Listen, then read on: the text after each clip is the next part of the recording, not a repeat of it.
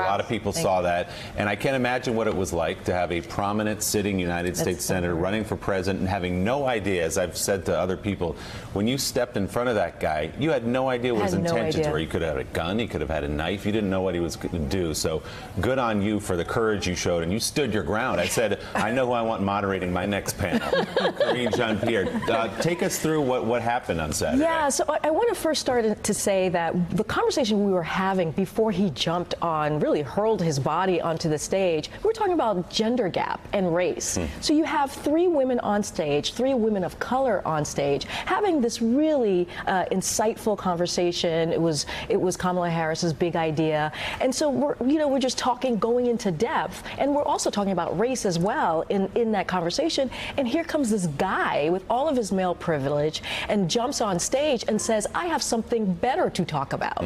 I have something that I want to talk about. So there is the insulting component of it, as well as the frightening part of it as well. And when I saw him, I wasn't sure what was going on. That's why I kind of was staring, and I thought, well, who is this guy? And when he started making his way towards the senator, I thought, oh no, this could end up, the outcome was what I was worried about. Right. And I've said this before, I was thinking Virginia Beach had just happened the day before. I was thinking, wow, we've had hate crimes rise in the last 3 years.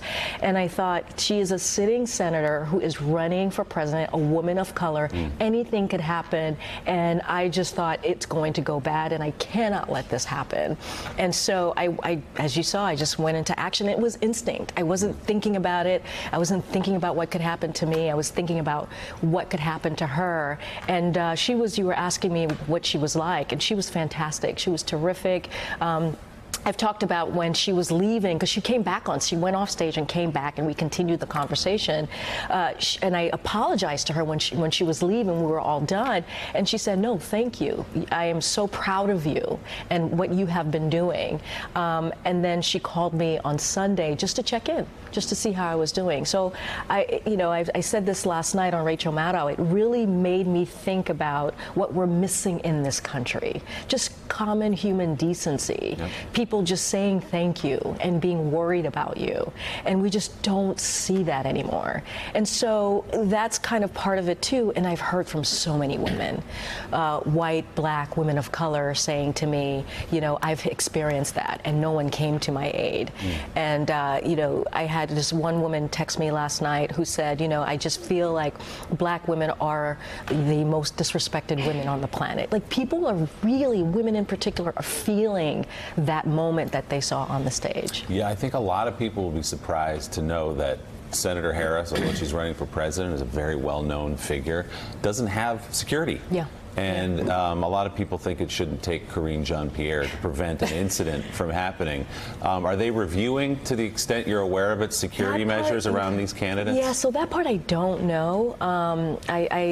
We did not have that conversation. Yeah. It was just a check-in, so I really don't know. I think on our end, I have to be very honest here, we need to move on, needs to figure out, we're trying to figure out what happened, how did this guy get on stage, and we make sure that that never happens again. So that responsibility is on us, and that needs to be fleshed out and figured out. In case we were talking about this in the break, most people don't realize Congress people, senators, they don't have security. Almost none of them do. The very top leadership will have a security detail. Occasionally, if there's a threat that the Capitol Police become aware of, they'll give a sitting senator security. But otherwise, once we get down the road of the campaign, it'll become the Secret Service's responsibility. But even that's very threat-based, and typically doesn't even happen until we get to the, once the primaries have already started. So, I mean, Bernie Sanders used to pay for his own security. That's right. When he was on the campaign. And Barack Obama in 2008, they gave him security because the risk was so high. I'm sure the threat was so high, and that was in the primary, which is really rare. We'll see if that's reviewed now. Well, great job. Thank you. Your instincts were incredible. Thanks, we're very glad to be about to sit here and talk to you about this. Yes. And praise what you did. And thank you for the shout out you gave me on Sunday night. I really appreciate that. Happy to. Well done. Let's talk. Thanks for checking out MSNBC on YouTube, and make sure you subscribe to stay up to date on the day's biggest stories. And you can click on any of the videos around us to watch more from Morning Joe and MSNBC. Thanks so much for watching.